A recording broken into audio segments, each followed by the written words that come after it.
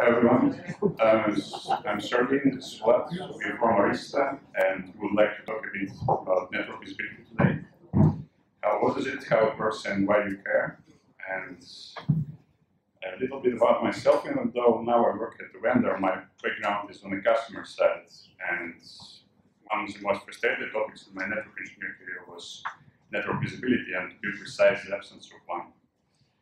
The thing is, and you keep me honest about that, when you operate networks, it doesn't matter what size it is, which vendor, network topology, distribution.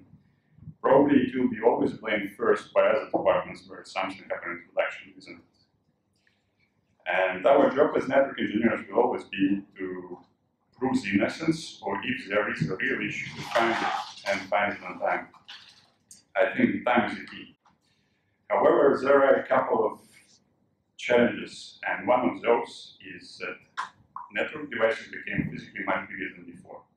Now we run hundreds of ports with heavy features on top, and all information about particular data which doesn't change too often isn't scalable, but if you not pull data often enough, you may miss a spike or event.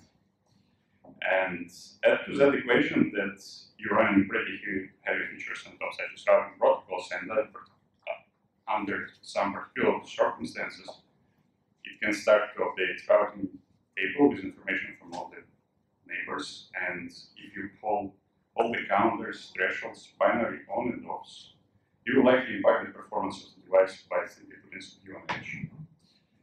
And another challenge is that traditional mechanism simply doesn't provide access to correct data. And furthermore, individually extracting the data from discrete components in your network might give no correlation. As for example, if you span across 4 points in your network, the data will be meaningless unless you span it at the exact same time. And don't forget that nowadays, the focus is on automation. Automation is everywhere, from device provisioning, fast fault isolation, remediation in real time, and performance management, as well as real-time traffic engineering. So, traditional reactive approach of conventional monitoring tools simply doesn't work good enough with programmable networks. And dynamic control plane will require more proactive error correction and detection. So, reactive approach should change to proactive, and proactive can be streaming system parameters based on the triggers built into the device itself. And if you take SNMP, syslog, NetFlow, standard traditional tools, which was there and functionality was put in there by vendors a couple of years before and the release of the main product. And by the way, SNMP was developed in the 80s, standardized in the 90s. Here we are in 2017, still relevant. And probably up to that point, we should have another alternative ways of monitoring such things like QDEPs, configuration data, states, counters, and statuses, and send it in streaming ways. Such way can be a telemetry. Telemetry is when you send the data based on the triggers built in the device itself. And you can configure network device to send data when or do this if, basically sending data to the telemetry receiver. But now you can stop me and say, all right, that might be true, but what alternatives do we have? And there are a couple of products from different vendors on the market, and we would like to cover our part, which is Terminator. And it's a new kind of US agent, which is capable of streaming Arista state to a receiver. So the client will subscribe to internal database, contain most of the configuration and statuses. It will share, also subscribe to shared memory hash table. It will stream you large tables such as FIP, ARP, and multicast protocol states, which enable statuses, peaks, long counters.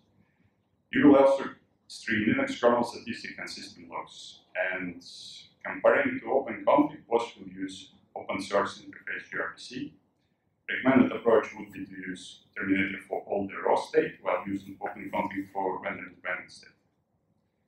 So Terminator can be configured to push all the data to remote gRPC server, Or it can be configured to write all the data in JSON format, text file, which is very useful when you troubleshoot and when you want to grab the stream. Here is an example of notification when you get tired of chasing bad fancy news switches and you decide to report them via telemetry. As you can see, notification will consist of timestamp, path, list of key values, list of keys, and delivered in very neat format. So another thing, if your network is congested, probably you would expect to have hundreds and thousands of congestion events across all the network devices in your network. And use LANZ for troubleshooting, and you will have visibility into switch hardware interface buffers with granularity of less than 1 millisecond. The best way to analyze that amount of data is streaming via Google protocol buffers, export in CSV format, or stream it along other telemetry data, as you can see on the slide. More examples with very common and useful sources such as interface counters, temperature sensors, various LANZ reports, hardware counters, health status of the platform. The list is big and it's getting bigger. So EOS event streaming does aggregate lots of data and skip. However, thanks to runtime performance of Go, its memory and CPU requirements are on par or less than the requirements of the rest of EOS features and agents. In steady state, we will expect to consume around 80 to 400 megs of memory of the switch. It will depend on the platform, it will depend on the configuration and status. Usually, it will translate into few hundred kilobytes of data out of control plane, which will correspond in storage around 500 megs per day per device. The part I personally like the most is that you can run this on any kind of switch you have in your network topology. Of course, it should be Arista at this point, we're speaking about Telemetry. However, if it is open config, you can use other vendors, and it means that you can run it from top of the rack to leaves, spines, and edge. And if we're talking about Arista, you just need to run US software, which is newer than May 2013, means you can run it everywhere. And at that point, we would like to switch to a demo. Yep. Hi, everybody. I'm Vlad. I'm a software engineer at Arista. Sergey made me do the demo because I work on Terminator, so if it fails, it's going to be just my fault. Okay. Is everybody okay with this font size? Okay, cool. So we have a switch here. So the demo is going to be, I'm going to do it with Terminator, but you could do the same thing and on Arista switches. But you can do the same thing with OpenConfig on any vendor that supports the models that you're interested in. So it's somewhat vendor independent. So the configuration is actually pretty simple. It's just a daemon configuration. So what I'm going to do here, I'm going to use in the first place the GNMI client. It's an open source CLI client for GNMI interface. So GNMI stands for Google Network Management Interface, which is the gRPC interface to OpenConfig. And it's one of the things that Terminator, as well as most of OpenConfig servers, would implement. So we're going to subscribe to interface status. So as soon as we subscribe, we are going to get the initial state of all the interfaces. So as you can see, we get a lot more than just the interface status because we subscribe to the whole interface status subtree, which contains, more things like MTU, MAC addresses and whatnot. So at this point, we have the initial configuration, the initial status, and we can try to do a modification by shutting down the interface. And then, as you can see, the new state has been streamed, and it's kind of interesting to note here two things. One, that actually only the fields that have actually changed have been streamed, so you don't get things like MAC address again, because those things would be unaffected by the fact that I shut down the link. And also that is not event-based in the sense that you get the new state, not some sort of transition message or something like that. So it just says the new state is linked down. So it's in that sense it's not event based. It's just state based, but the state is streamed on changes. So we can shut it, and we got a notification again. So this is like simple CLI, mostly for exploring or troubleshooting some things. But you can consume the streaming directly in your own system. You have like some custom monitoring system, or we provide a bunch of gateways from Terminator to various popular monitoring systems, so you can stream it to InfluxDB, to Kafka, and then from there you can pick it up with Logstash or whatever, to Prometheus, to Elasticsearch. What else? And we have our own system, monitoring system called CVP. If you want to go that route. So for this demo, I'm going to use OpenConfig Beat, which will send the messages to Elasticsearch. So there is no Logstash involved here. And okay, this seems to be running. And then I'm streaming. So from OpenConfig Beat, I'm streaming the fan speeds and the interface status. And I'm going to show you quickly Kibana, which is another monitoring system. Is the font too small? Is it okay? Okay. So let's get it working, hopefully.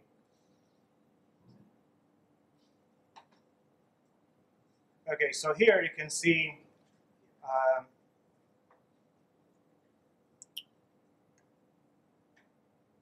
so let's make a bigger interval, 4 hours. And then, okay, so you can see here all the events that are coming in, so mostly fan speeds, because the fans change the time, the speed all the time. So we go to visualization, we create a new one. We're going to choose, for instance, a line chart from the OpenConfig index.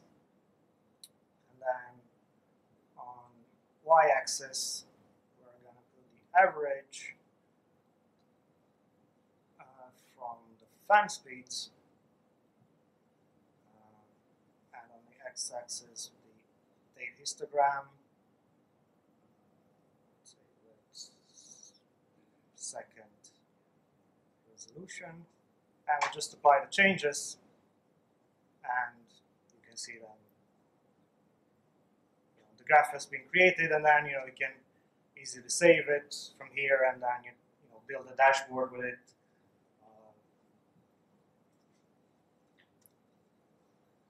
And that's pretty much it. So that's it from my side. If you have any questions, if we have time, otherwise, I'll still hang around, and I'll be happy to talk to you. So, any questions?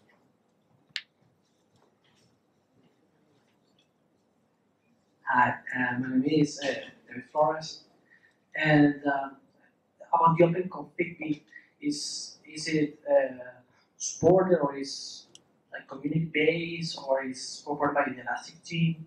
So no, it was built by us. It's open source. So all these gateways and the CLI utility, you can find them on our GitHub page. So github.com/AristaNetworks. It's supported in the sense that if you report any bugs, we're gonna fix them, because it's in our interest. I'm not sure if that's what you mean by that. Obviously there will nobody be paid to fix a bug in it or something like that. So basically, yeah. I was like, where do I find to start configuring? The truth is that we're starting to get some Arista switches, and we're already using like an Elasticsearch stack for metrics and also log monitoring. And the OpenConfig Beat, like for example, can you configure to change the index name in order to set it on Elasticsearch when you establish on Elasticsearch? Yes, you can. You can have the processor. So that's a library that comes with the Beats system, and then the processor can do things like aggregate or change the index name or things like that. So I'm not an expert myself at Elasticsearch, so I wouldn't be able to tell you all the fine details. But from what I looked, the bits library seems to support that kind of stuff. So. Thank you.